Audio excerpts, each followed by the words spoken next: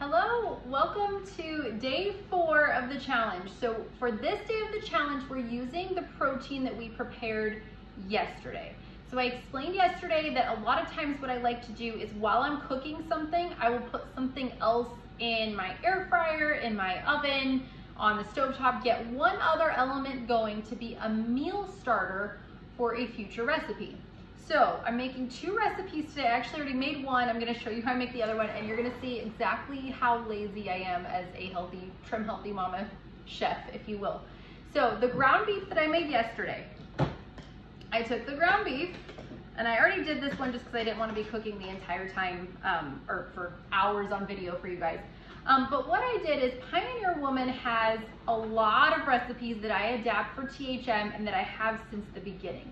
So she has a taco shells and cheese recipe that my kids love, absolutely love, but there's a lot of off-plan ingredients in it. So what I did is I take her recipe where she calls for regular pasta shells, I put Dreamfields pasta in.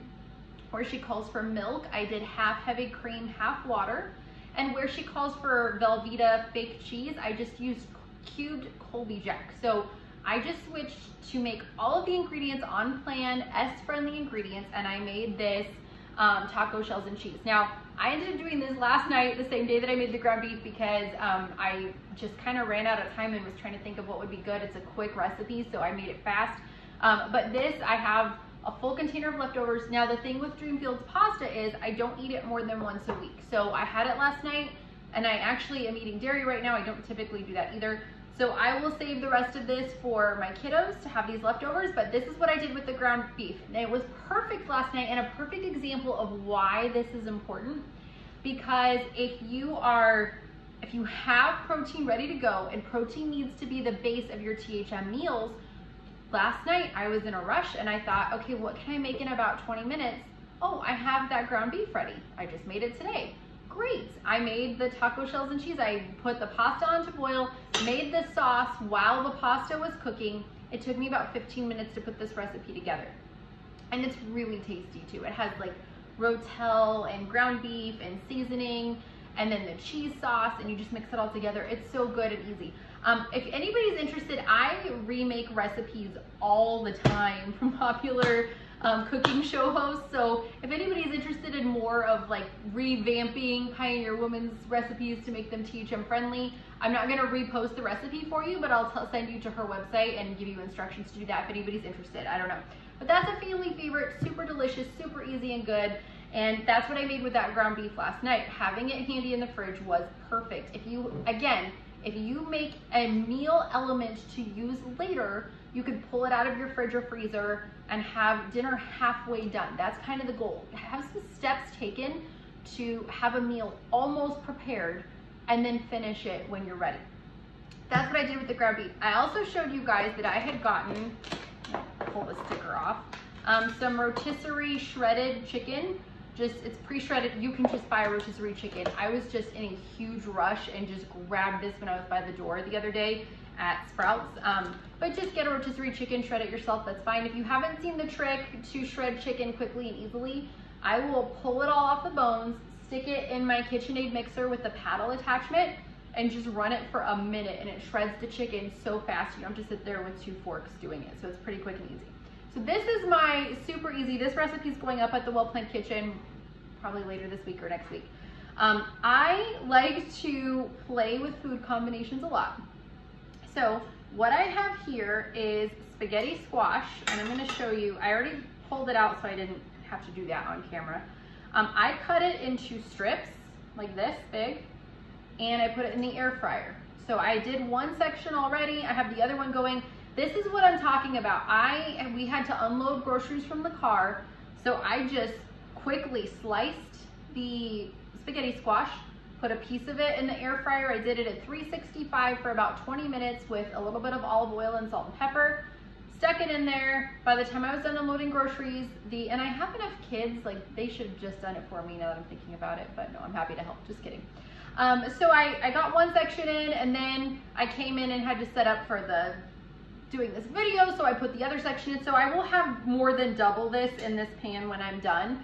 but I'm just gonna show you what I do. So I pulled out the spaghetti squash and shredded, like pulled it apart with fork. So I've got a big, you know, thing, and I'll have double this, so I will add the other spaghetti squash when that's done in the air fryer.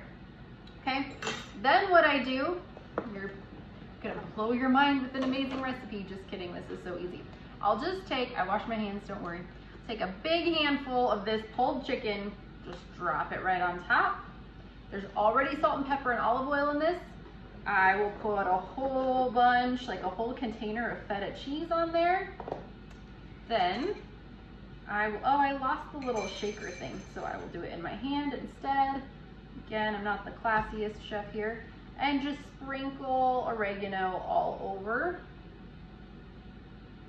I'll stick it in the oven at 350 for about 10 minutes until the cheese is just like soft and it's all kind of melty. Now the trick with spaghetti squash, I do mine, like I said, at 360 in the air fryer with a little bit of salt and pepper for about 20 minutes. Sometimes that's not enough, so I'll stick it back in for another 10. My preferred method though is to do it in sections like this, like I showed you, and do it in the oven at 400 degrees for about 20 minutes. I just thought my oven's been making my smoke detector go off, so it was really just an annoyance factor today that I wanted to get it going in the air fryer. All I do, toss this up. I've got the salt and pepper in there, I've got the olive oil, I've got the chicken, I've got the feta. So this is how many ingredients? If you don't count the salt and pepper, this is like a 4 ingredient dish. You've got the spaghetti squash, the chicken, the feta, and the oregano. Put it in a casserole dish, bake it for a little while till it's all kind of gooey, the feta cheese is gooey. I have a super, super healthy Greek spaghetti squash dinner ready to go. I'm telling you, and you saw me. Like I had that going while I was doing other stuff. I came in here, just dumped it all in, stirred it up. It just takes a couple of minutes, and then I can stick it back in the oven while the kids are setting the table tonight, get it all melty and gooey. That's another meal that I made.